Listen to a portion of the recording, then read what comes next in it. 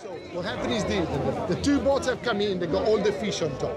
So that guy is telling the price of the boxes coming out. Everybody looks at the box, you buy by box. What is important to hold the price up as much as they can.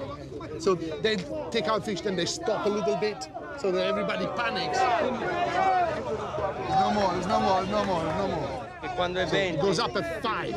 So 40, 45, 50. So you're saying it's 50 euros? 50 euro for that box of crate of scampi.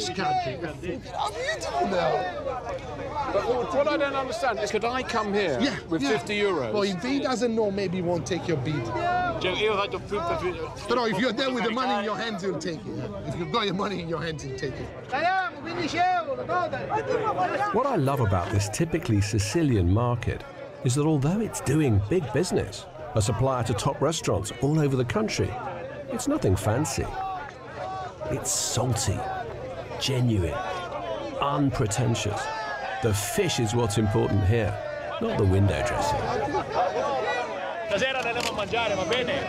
That's what we're going to eat tonight. Can I just say, what is that? Tromba. Okay.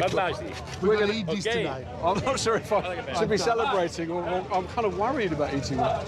What the hell is that, Giorgio? I've never seen anything. I've never seen it as well.